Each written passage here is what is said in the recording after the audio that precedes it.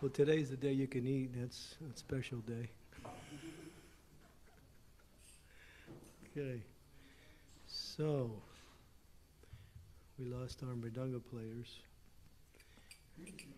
Oh, there he is. Oh, you're so humble, I don't even see you. He was hidden behind the car clothes. Yeah, he was just sticking out a little bit.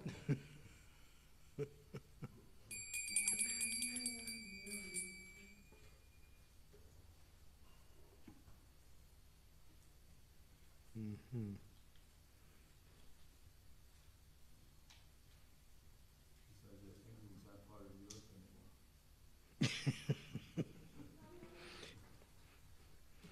According to Napoleon, it's not even, doesn't even exist.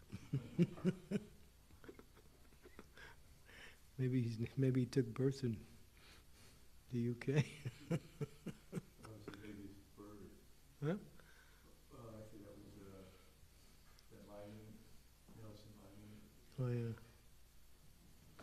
Oh, no, actually, Carl said about Napoleon. He said every year they go to the statue and they dust off all the birds to him.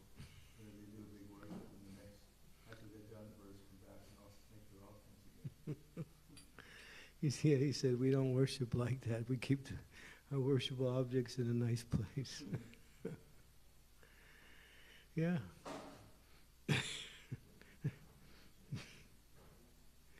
Well, that's probably what the guy deserves anyway.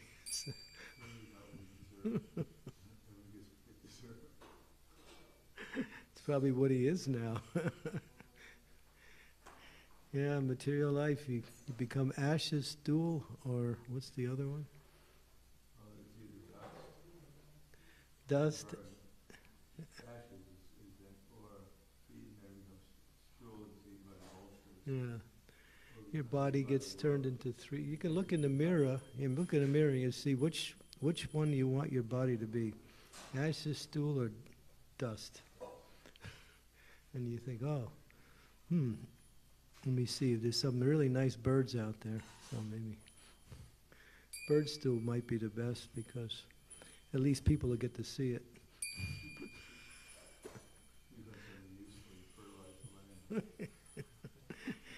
If you're just ashes and ashes, nobody cares, and if you're dust, nobody sees you. Wonderful. Krishna's joke, huh? Okay, so here we go.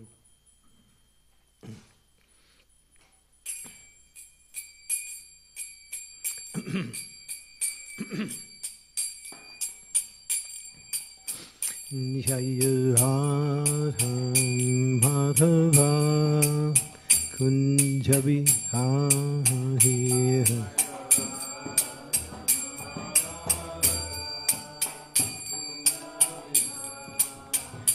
Jayadham Madhava Kunjabi Ahir Kunjabi Jai Gopi Janavallabha Girivardhari Jai Gopi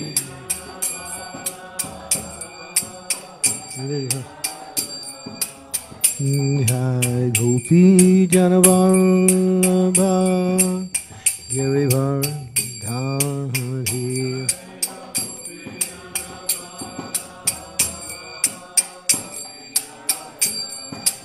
Yasodanandana Braja Janahanja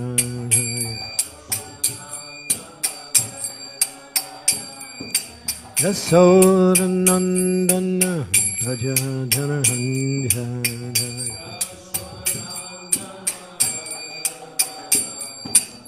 Jamuna Tira Bhana Chahiyam Jamuna Tira Chahiyam Adhar Radham Madhava Kun kunja bihari.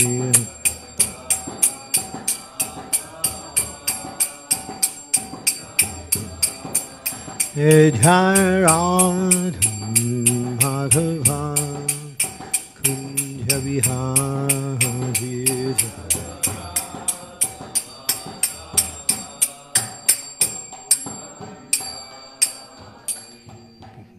Gaur Premanande, Srila Prabhupada ki jai.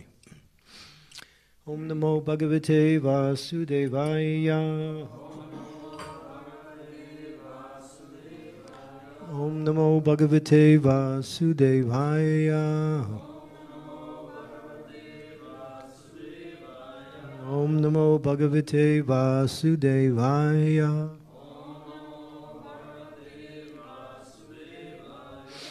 So this is Canto 7, Chapter 13, the behavior of a perfect person. This is verses 38, 39, and we'll do 40 today for the class. So 38's on the board. Okay. Kvachit alpam kvachit buri. Bunjenam swaduva.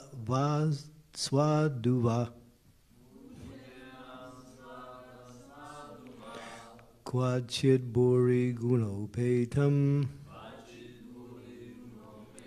Gunahinam uta kvachit.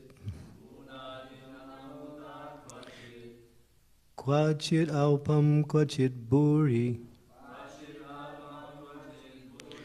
Bunjanam swaduva.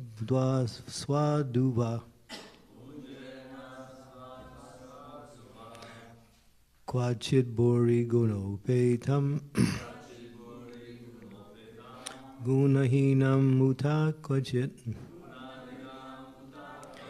Kvachit alpam kvachit bori. Bunjanam swaduva.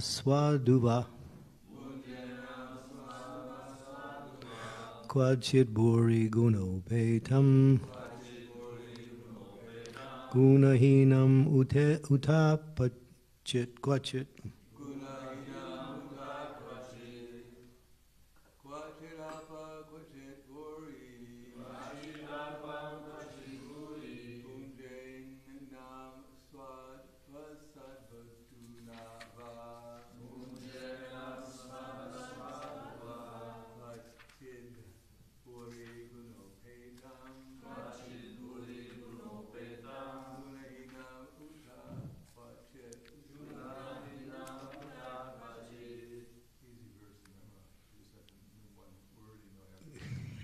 Kvachit. Kvachit, yeah. Yeah, that's an easy, it's a nice translation too, okay. So, yeah, anyone else want to risk their life and try it?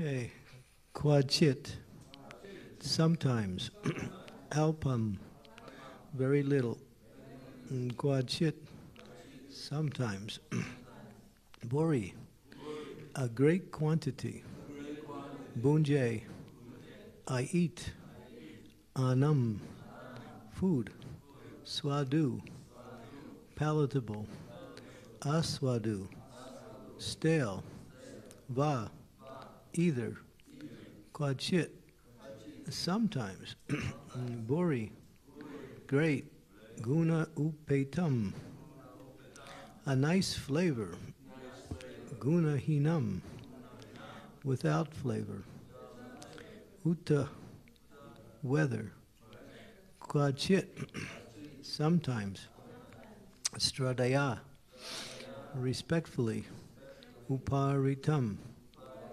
brought by someone, kwapi, sometimes, kadachit, sometimes, manavarjitam, offered without respect, bunje, ait, bunktva, after eating, ata, as such, kasminchit, sometimes, in some place, diva, during the daytime, naktam, or at night, yadritchaya, as it is available.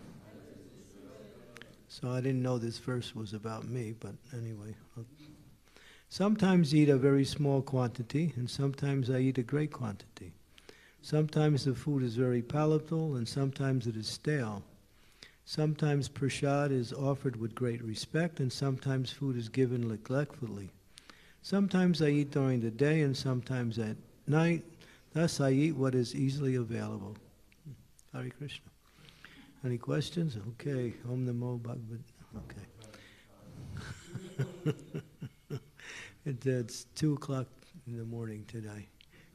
2 a.m. is the offering. Because he says he eats at night too, so.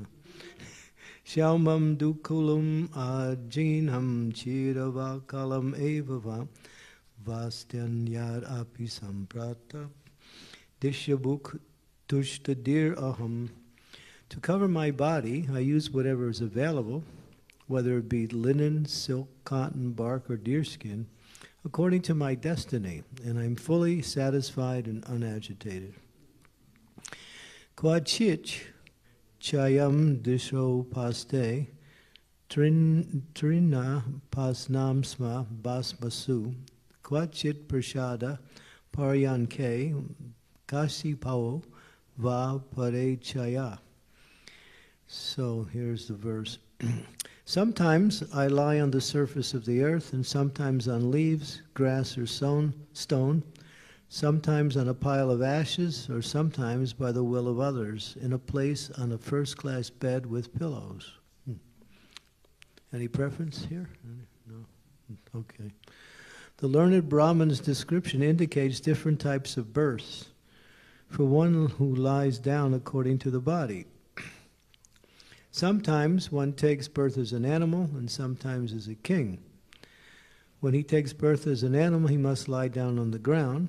And when he takes birth as a king or a very rich man, he is allowed to lie in first-class rooms in huge palaces, decorated with beds and other furniture.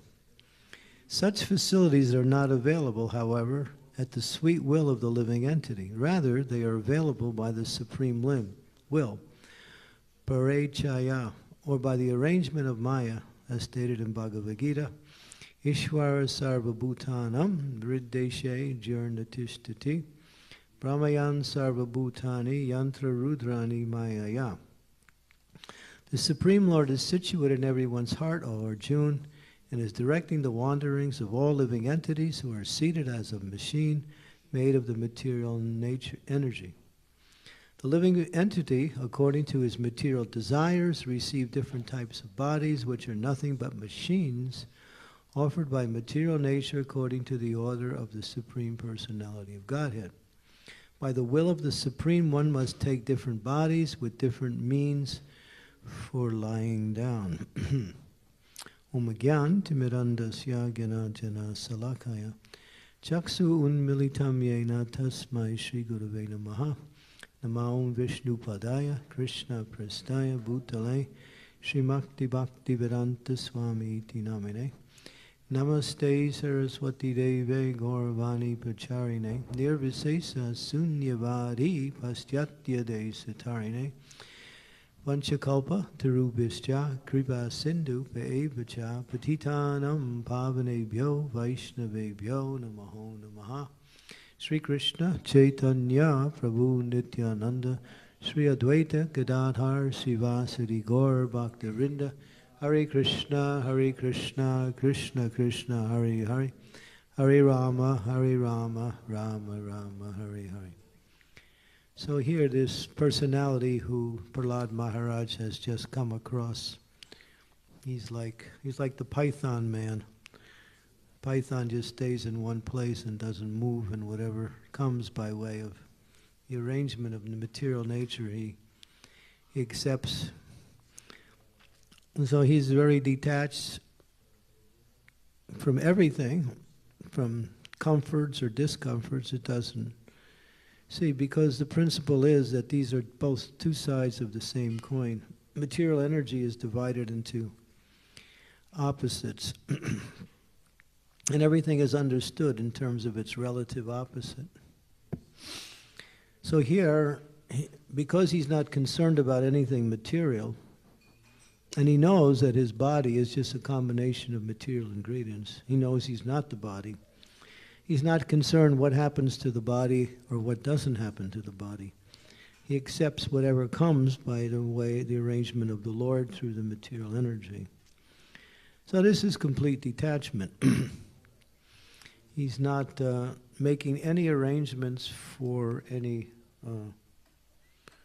personal needs or any arrangements for any personal comforts or any arrangements for any personal protection.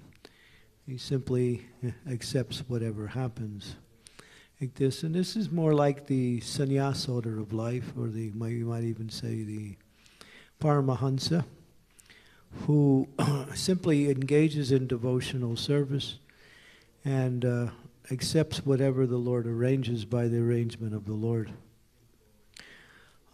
Sometimes we find that in order to do one's service, we have to make some arrangements, or we have to make some efforts to get something in order to do the service. But those are not mentioned as something that is extraneous, because those are needed for devotional service. But the devotee depends on the Lord in every situation. So here he's just depending on the Lord. And for one who is engaged in devotional service, the Lord always takes care of his devotee. He doesn't neglect it. In fact, Krishna likes to do that service. He likes to make arrangements for his devotees so that his devotees can have whatever they need, and so they can, execute devotional service with complete absorption like that. Materialists are always worrying about what they don't have, or what they have and it doesn't really fulfill their needs, so they want to get something else. I got one computer, I need another one. I have one car, I need another one. They're always switching their material things in life or material situations in life, thinking it will improve the quality of life or improve their ability to experience happiness. And that's what goes on in material life, and therefore they waste time not pursuing the real goal of life, which is Tato Brahma, Jigyasa, to find out who I am and what is my purpose in life and how to achieve that.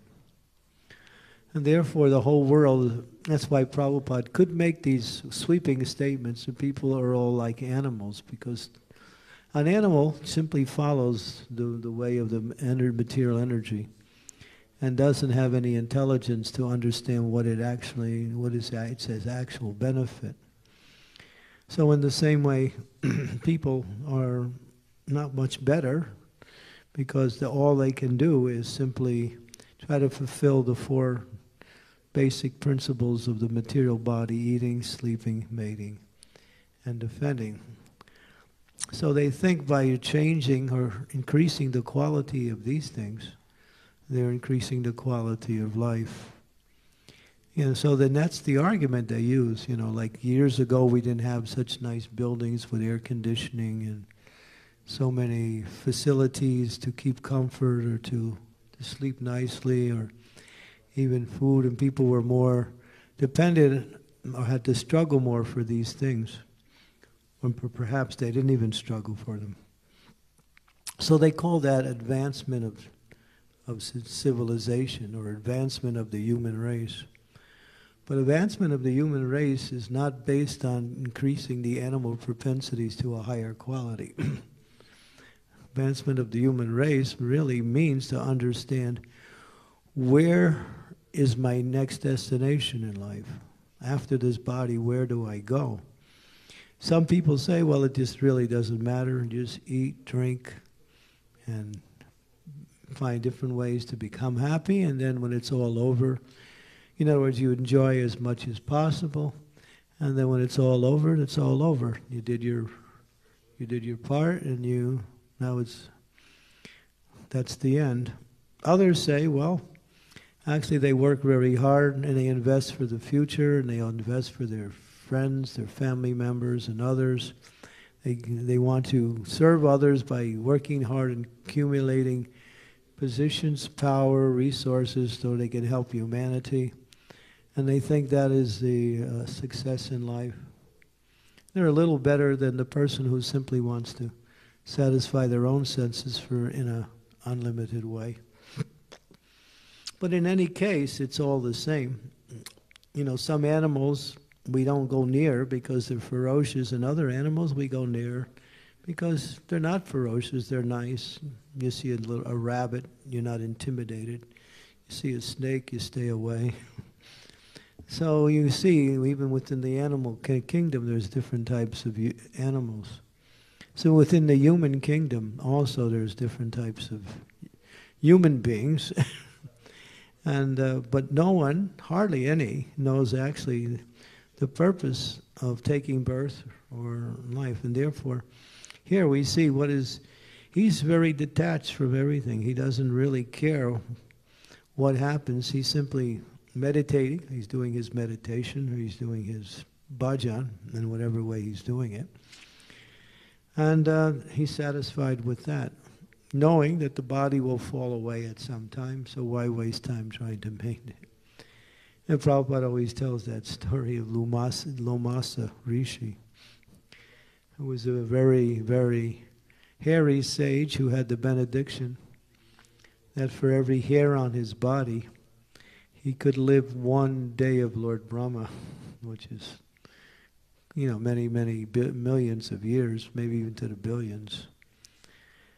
And he had a few followers. He was living outside without any shelter.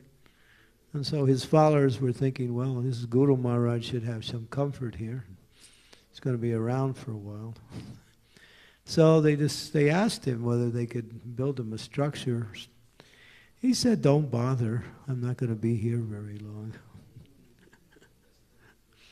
And so when you think about that in relationship to eternal time, it's a very sound and very, completely true statement. Even the life of Brahma is immeasurable. It's so small in comparison to eternal time. But we live eternally.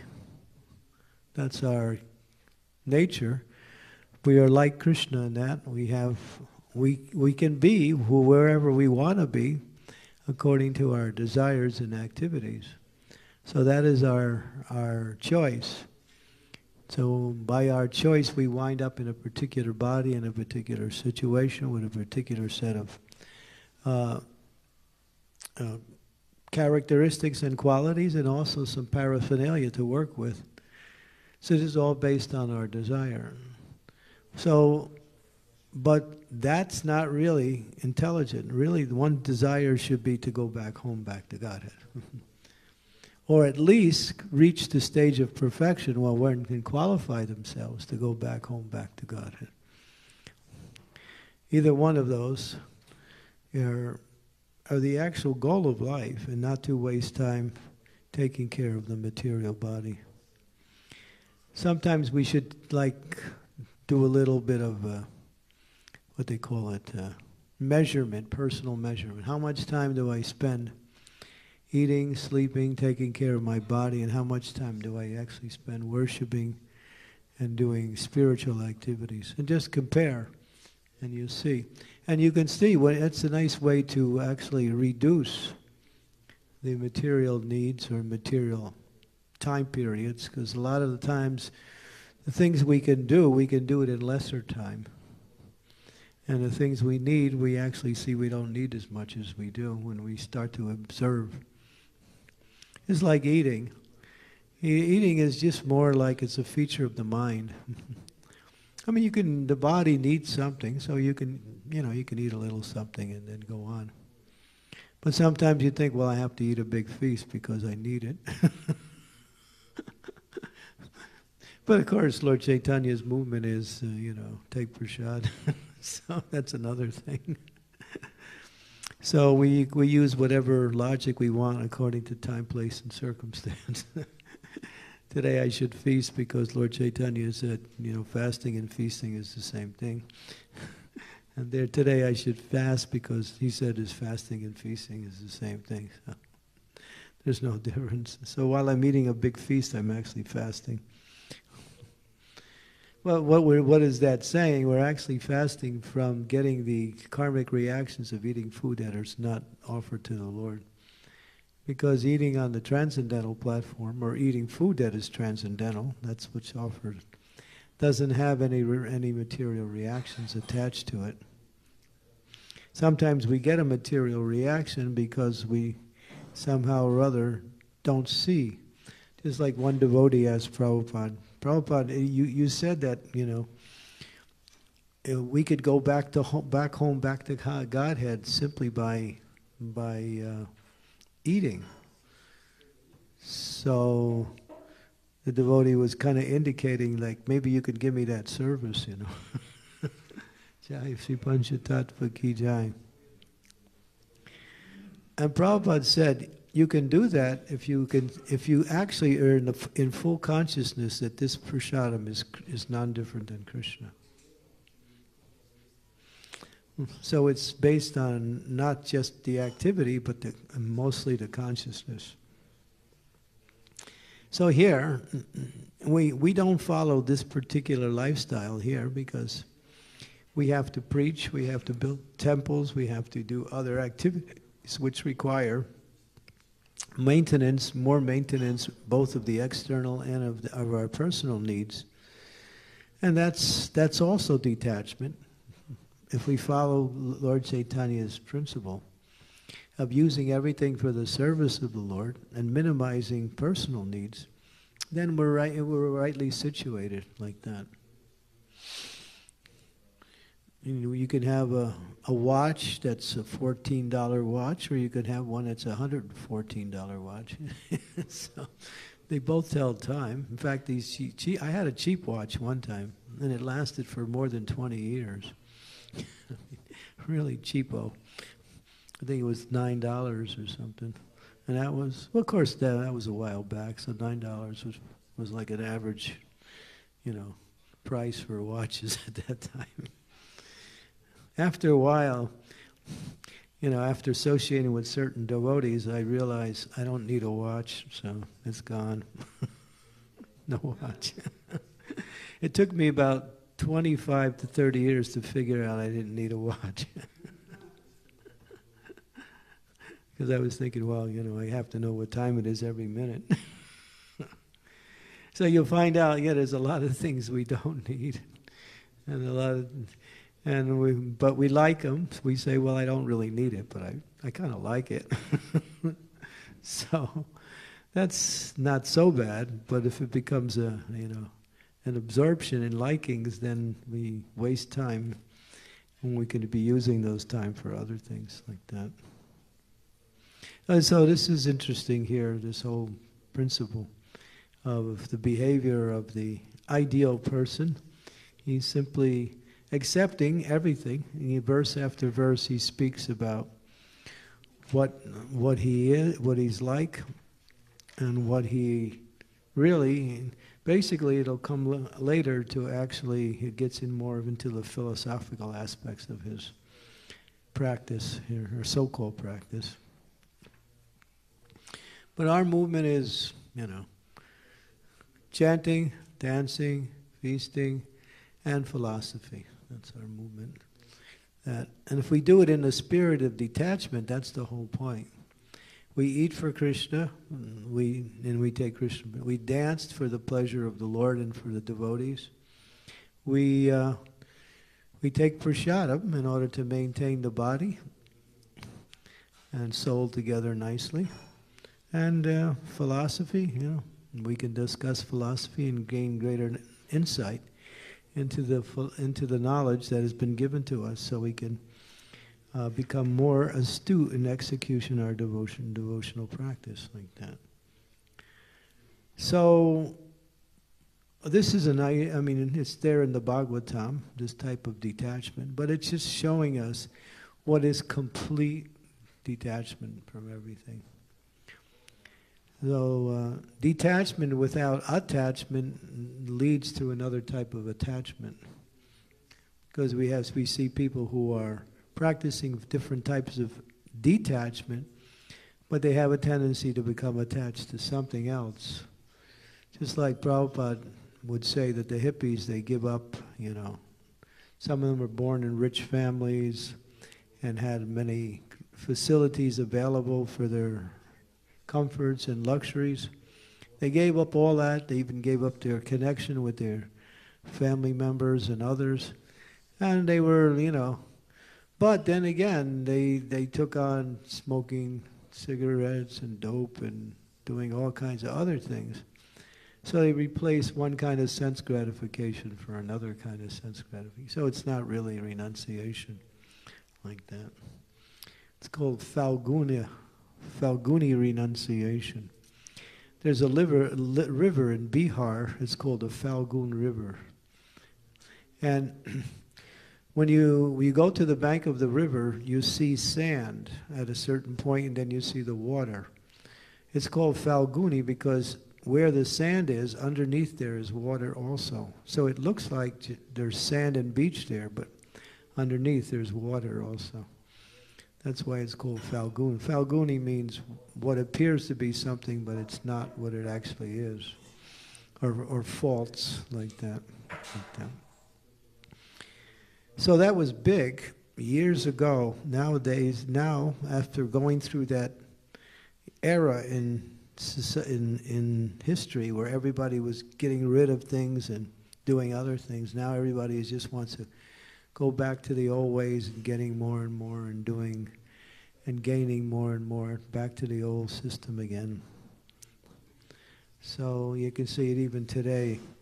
The young people, they don't have any sense of renunciation. They're just trying to accumulate, and if they do, it's not so much about improving their life. It's just something they just don't become, what we say, eager to attain, that's all. Now everybody wants to get good education and get a good job and a good position like that in some big corporation so they can and have a lot of money and facility. So it's really hard to preach in this age. It's really extremely hard to preach because even though people may show some external favoritism towards our movement, it's very rare that you can actually find someone who is seriously wants to make a change in life to come to the spiritual platform. Someone who's really ready to dedicate their life to God, to spirituality. It's very hard to find that. So Prabhupada knew that, so he made the external points very attractive, that if we make it so attractive, they can't refuse. He said when they come to our temples, the prasadam should be so good that they cannot not come back. They just want to come back. It's so nice. And the atmosphere is so nice. The singing is so nice. The devotees are so friendly and accommodating, and creating that atmosphere to attract people, because that's what they like. It says that actually they took a survey for people who look towards spirituality for some alternatives in life. And one of the things that people are looking for, along with spirituality, is community. They want some group of people that they can associate with and develop relationships with. That's one of the main concerns when they were looking for spirituality. And in other words, some kind of friendship, community, companionship like that, which is natural. But when you get down to the serious seekers, they're just interested in the process of, bhakti, the way it is. that's why many of us joined. We were just attracted to the whole process and wanted to chant more. We wanted to read Prabhupada's books more. We wanted to learn more, and we were willing to do whatever Prabhupada or Prabhupada's representatives were telling us to do. It was just so nice. I can remember in the early days of Krishna consciousness, it was just, there was no problems. We had Krishna, we had all the activities, and all we wanted to do was to serve and chant and dance and take prasadam, and just, it was, the devotees were together as a family. It was really quite nice. But then things changed after some time. As our society got bigger and more, there was more facility needed, more money was needed, and then projects developed, and so many other things came in with it, and started to break down the community and made it more of a, of a program of expansion instead of, just being together, chanting, dancing. And you can speak to some of the people who were there from the old days. They tell you how sweet it was in the old days when it was small, and when Prabhupada would come, and it was so intimate. But now, of course, we expect expansion. That's what Prabhupada wants, because this is our movement. But to keep that mood of simplicity within the expansion is actually our success, and not become enamored by, or what we say, inspired to increase on a personal level along as the increasing comes on the larger level, to try to get more and more material things or more and more facilities like that. Well, I have my apartment, I need a bigger place. I have this, I need more of that, because everybody else is doing it. Yeah, so devotees can, and the simpler you live, the easier it is to execute devotional service. The easier it is to execute devotional service. So sometimes we accept a little bit beyond the simplicity in order to preach, but generally for ourselves we try to be as simple as possible. And that makes devotional service nice, because you appreciate the activities of devotional service rather than trying to find happiness in the things that are around you. It's more about devotional service instead of the paraphernalia or the facilities that you have. And that's one of the principles of fall down in Krishna consciousness, that people get attached to the externals. It's called Rangatarangini. I remember when we used to do Sankirtan, we would go out and collect money. And sometimes we would collect, like in one weekend we would collect, this was like 30 years ago, we collect $2,500 or $3,000 in one weekend. And we would work like from early morning until late night every day. And we were just making so much money. But at the end of the weekend, we were like wiped out. Our sadhana was just destroyed. But we were thinking, wow, we got so much money. So we were judging our success by, how much we accumulated, and not by, whether we were actually more Krishna conscious or not. And most of us wasn't. We were just trying to recover. It was like that. And that went on as success. And that was seen within our society. It's like, how many books do you distribute? That considered success. Or how much money are you making? That's considered success.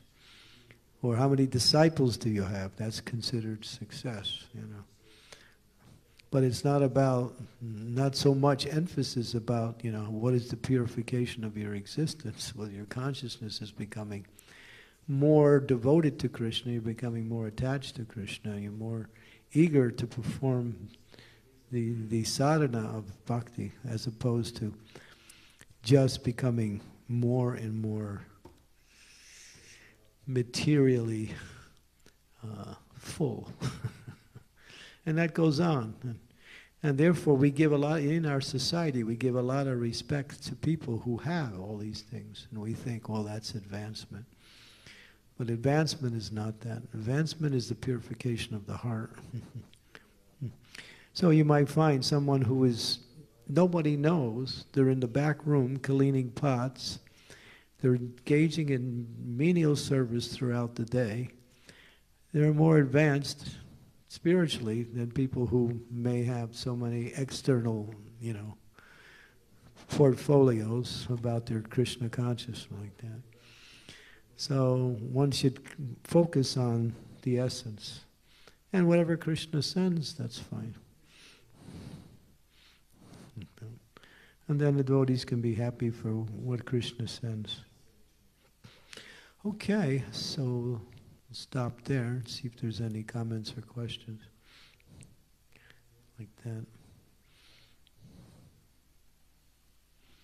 You want to hear a COVID joke? Somebody just told me this one. Two mice are talking to one another, and one mouse says to the other mouse, "Did you take the vaccine?" The other one said, "I'm going to wait until the human experience is over, then I'll take mine." The human experiment is done, then I'll take the vaccine. Huh?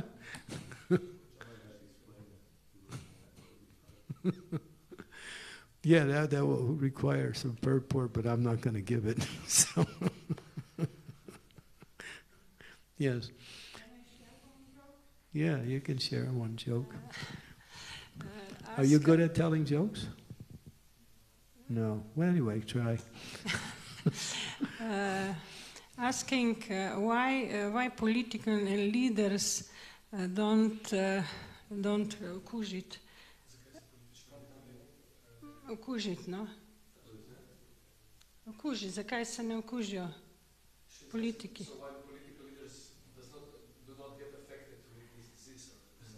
So much because this virus go from human being to human being. Human being to human being. Yeah, they are not human being. Oh, okay, that's pretty good. We'll give you an 8 out of 10 for that one. Thank you. We appreciate any contributions to the... Okay, so anything else? All right, we'll stop here, and thank you very much. Srimad-Bhatavatam ki jai.